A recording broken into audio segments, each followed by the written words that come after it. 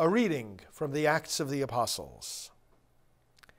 Peter and John were going up to the temple area for the 3 o'clock hour of prayer, and a man crippled from birth was carried and placed at the gate of the temple called the Beautiful Gate every day, to beg for alms from the people who entered the temple. When he saw Peter and John about to go into the temple, he asked for alms. But Peter looked intently at him, as did John, and said, "Look at us." He paid attention to them, expecting to receive something from them. Peter said, "I have neither silver nor gold, but what I do have I give you. In the name of Jesus Christ the Nazarene, rise and walk." Then Peter took him by the right hand and raised him up, and immediately his feet and ankles grew strong. He leaped up, stood and walked around, and went into the temple with them, walking and jumping and praising God. When all the people saw him walking and praising God, they recognized him as the one who used to sit begging at the Beautiful Gate of the temple. And they were filled with amazement and astonishment at what had happened to him. The word of the Lord. Thanks be to God. Alleluia, alleluia, alleluia. Alleluia, alleluia, alleluia. Give thanks to the Lord, invoke his name. Make known among the nations his deeds. Sing to him, sing his praise. Proclaim all his wondrous deeds. Alleluia, alleluia, alleluia. Glory in his holy name. Rejoice, O hearts that seek the Lord. Look to the Lord in his strength. Seek to serve him constantly. Alleluia, alleluia, alleluia.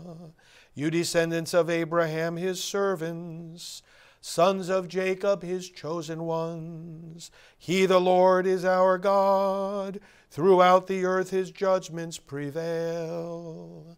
Alleluia, alleluia, alleluia. He remembers forever his covenant, which he made binding for 1,000 generations, which he entered into with Abraham, and by his oath to Isaac. Alleluia, alleluia, alleluia.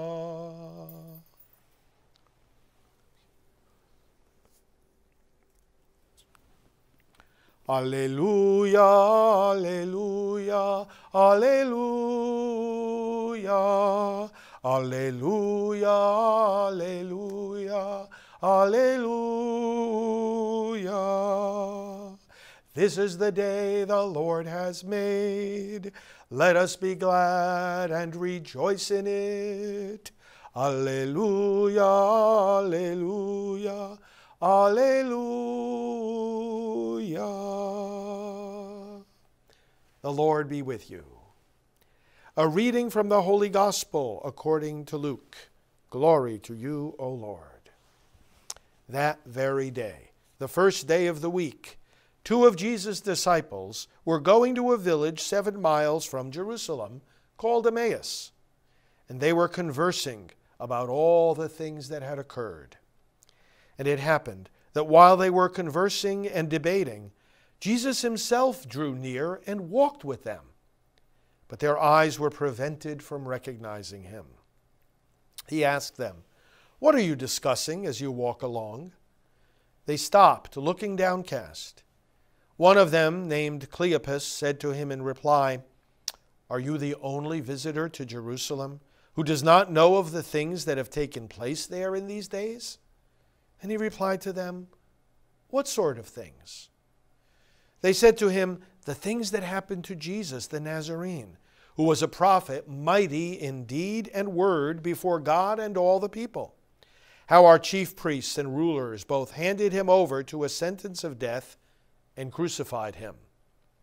But we were hoping that he would be the one to redeem Israel. Besides all this, it is now the third day since this took place. Some women from our group, however, have astounded us. They were at the tomb early in the morning and did not find his body. They came back and reported that they had indeed seen a vision of angels who announced that he was alive. Then some of those with us went to the tomb and found things just as the women had described, but him they did not see. And he said to them, "Oh, how foolish you are! How slow of heart to believe all that the prophets spoke! Was it not necessary that the Christ should suffer these things and enter into his glory?" Then, beginning with Moses and all the prophets, he interpreted to them what referred to him in all the scriptures. As they approached the village to which they were going, he gave the impression that he was going on farther. But they urged him, "Stay with us, for it is nearly evening and the day is almost over." So he went in to stay with them. And it happened that while he was with them at table, he took bread, said the blessing, broke it, and gave it to them. With that, their eyes were opened, and they recognized him, but he vanished from their sight. Then they said to each other, "Were not our hearts burning within us while he spoke to us on the way and opened the scriptures to us?" So they set out at once and returned to Jerusalem, where they found gathered together the 11 and those with them, who were saying, "The Lord has truly been raised and has appeared to Simon." Then the two recounted what had taken place on the way and how he was made known to them in the breaking of the bread. The Gospel of the Lord.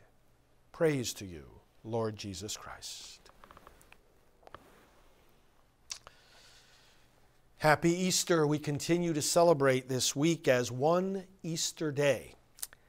And it becomes clear to us here as we continue to make our way through the Acts of the Apostles, which will be where the first reading is taken from all throughout this Easter season, that the resurrection of Christ is a victory that is shared with us all. That this resurrection is not simply the event of Jesus coming out of his own grave by his own power, but that it unleashes a power that continues to work through the disciples of Christ. This is so important to understand.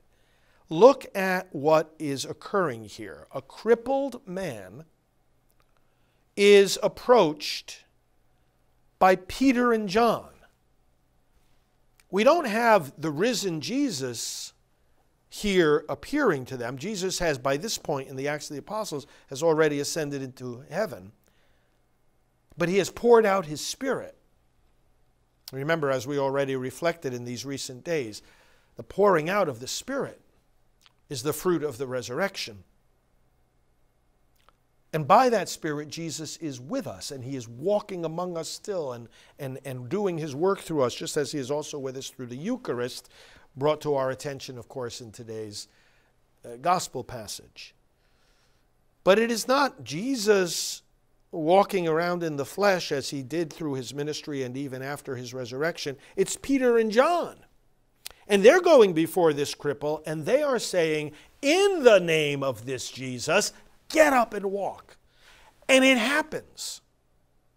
The power of the resurrection, therefore, is healing and raising up God's people through his appointed apostles who bring that gift in his name. I don't have silver or gold. The church is not meant to be simply a social service agency, although the church does more social service work than any institution. But it's gospel work. It's evangelization. It's proclaiming the name. Yes, they give this man something very real, something he would value more than silver and gold. They give him his ability to walk. But it's not just about doing good for people. It's in the name of Jesus, get up and walk. But you see now the pattern that is beginning. It's these appointed men who actually have become ministers of the power of Christ's resurrection. So that saves us from the idea that the power of the resurrection is just isolated to Jesus or just to that one day or even just to those 40 days before he ascended into heaven. It's an ongoing power, but it's not just a random power. It's being exercised through an actual ministry of people who are not God, they are not perfect. They are sinners themselves. In fact, to anticipate tomorrow's reading a little bit, Peter and John will say to the people when they see after they see this miracle, they will say, don't think that this is from some power or holiness of our own. Yes, Peter was the one who spoke to this man, took him by the hand and lifted him up. Yes, it was through the instrumentality of Peter. But he said, don't think it's because I'm something special. It's because Jesus is. So we can affirm the centrality of Jesus, the uniqueness of Jesus, and at the same time affirm that power of Jesus is operating through people. After all, if indeed, as our Lord himself told those disciples on the road to Emmaus, all that is written about him in Moses and the prophets and the Psalms, all the scriptures, if all of those centuries of preparation, God preparing his people, culminate in Christ, could that have been just for it to be fulfilled on one day or in 40 days? Could it have been that it was just supposed to be limited to that? No, the preparation, the centuries and centuries of the law and the prophets and all this preparation for the Messiah was a preparation for the whole world to receive the Messiah. And so we have the long time of preparation, and then we have the long time of proclamation once it is fulfilled. All those scriptures, he opened their minds to understand that on Easter we had reached the fulfillment of the law and the prophets. And he gave them that scripture lesson on the road. When it says he began with Moses, it means he began at the beginning of the Bible. Because the first 5 books of the Bible are considered the books of Moses. Genesis, Exodus, Leviticus, Numbers, Deuteronomy. These are the 5 books. The Torah, books of Moses. He began at the beginning. And in fact, the first words of the Bible, in the beginning, God created the heavens and the earth, that itself is referring to Jesus. Maybe that's where he started with these disciples on the road. When the scripture says, in the beginning, God created, he's talking about Christ. Paul to the Colossians unfolds this for us. He says, Christ is the beginning. Firstborn of all creation. All things were created through him. All things were created for him. He is before all else that is. In him everything continues in being. It is he who is head of the body of the church. In the beginning God created the heavens and the earth. In Christ. And by his resurrection he has become the beginning of the new humanity. And then no doubt Jesus went on with them to talk about Abraham and the sacrifice of Isaac. Isaac carrying the wood and asking, where is the lamb? And that is a symbol of Christ. And then Isaac being spared from death by the hand of the angel after Abraham picked up the knife in obedience to God and saying, don't harm the boy. It was as if Isaac was given back to him as from the dead. All of this was talking about Christ. And no doubt Jesus talked to them about the Paschal Lamb, whose blood was to be sprinkled on the doorposts of the believers, and not one bone of which was to be broken. He is the Lamb of God, whose blood consecrates the homes of all believers. No doubt, he talked to them about Moses lifting up the serpent in the desert so that all who looked at the bronze serpent were healed from the bite of the real serpents.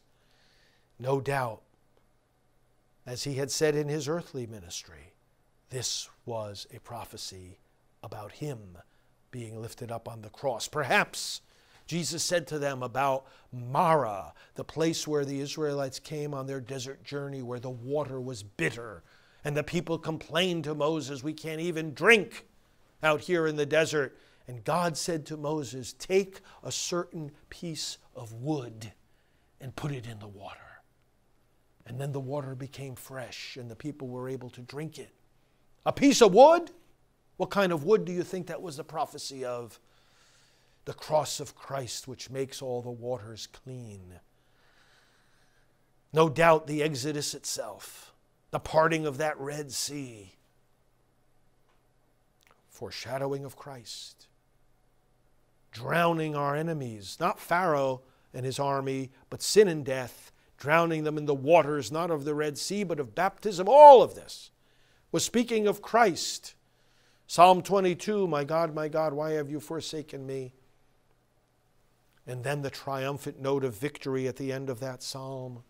Or the suffering servant of Isaiah, by his wounds we are healed. Jesus spoke to them about all that referred to him in the scriptures. The prophet Ezekiel, the temple, that's Christ. The water flowing from the side of the temple, that's the blood and water flowing from the side of Christ. Or the prophecy of Isaiah that said, on this mountain the Lord of hosts will provide a rich food of choice foods and juicy wines, and the Lord will destroy death forever. Again, a prophecy of what was accomplished in the Easter Triduum in Christ. And on we can go. It all was pointing to him, and their hearts burned within them as they heard all these things. It all came together. It all made sense. And they said, of course, this is the one who was crucified. He's with us. He's alive because that was exactly the prophecy and the plan. May our hearts burn within us as we consider all the scriptures and all the power of the resurrection that makes the lame leap and jump, that makes the spiritually blind able to see who our Savior and our God is. Jesus, thank you for this Easter gift. Deepen our faith and make our hearts always burn with the truth of your word and with the love of you, our Savior. Amen.